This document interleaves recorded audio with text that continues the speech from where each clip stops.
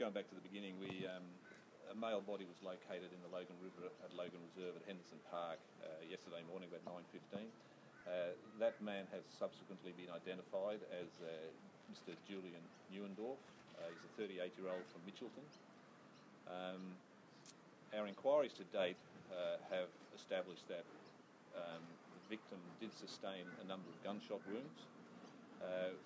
We believe that this occurred probably on the evening of Thursday, probably between, say, 7 and 9 p.m. And we're appealing for any member of the public who has knowledge of the incident, obviously, but also anybody who has any information on the movements of Mr. Neuendorf over the last few days, anybody who saw anything suspicious in the area of Logan Reserve on Thursday night, and also we're trying to identify also anybody who may have been setting off any fireworks in the area that night also. What significance do they have, Dave?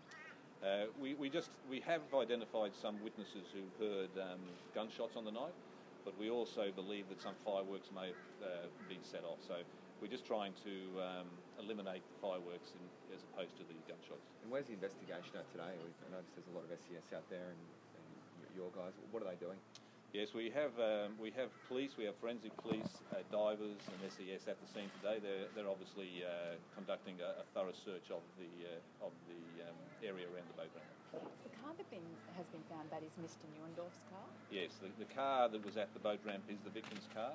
So we're also interested in anybody who can give us any details on the movements of that vehicle over the last few days too. You can see it's a fairly distinctive vehicle.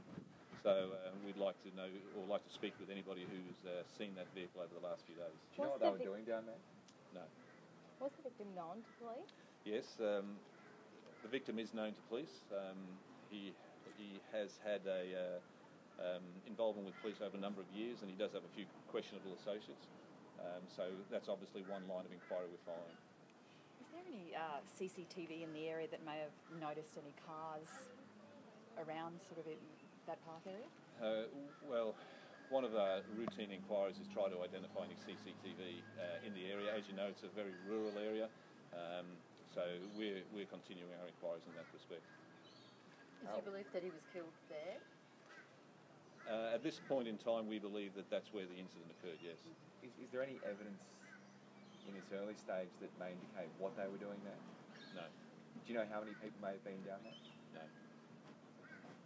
Do you have any suspects at this stage?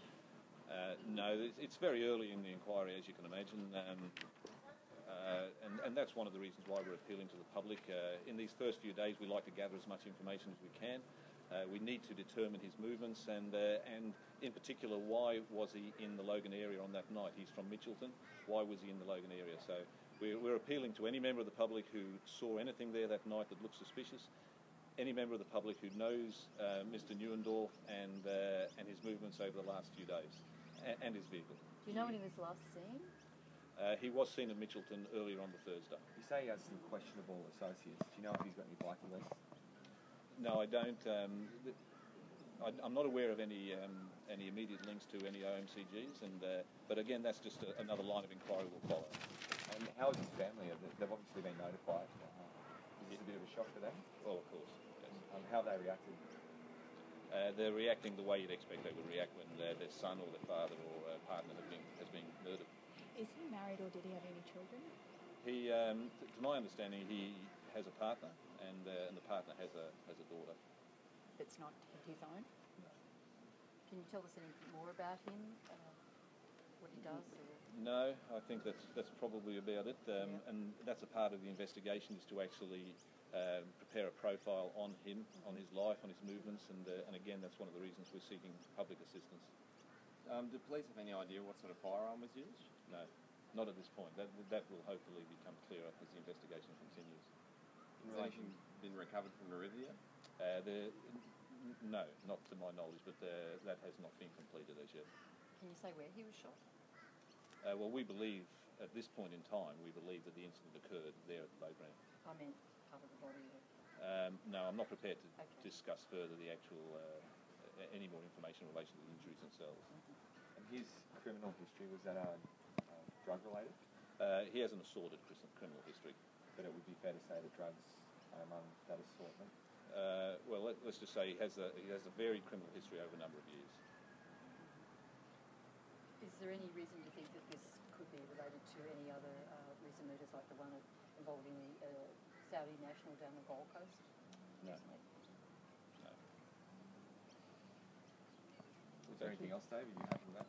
No, that's fine. Yeah. That's fine. I just like to sort of reinforce to you to push that public appeal, and you know, quite often when these things hit the news, they cover certain points and forget the public appeal. We're particularly interested in anybody who saw anything in that Logan Reserve area on the Thursday night that looked suspicious, anybody who saw his vehicle, and anybody who knows anything of his movements over the last few days, or anything of his background, or anything obviously in relation to this incident itself.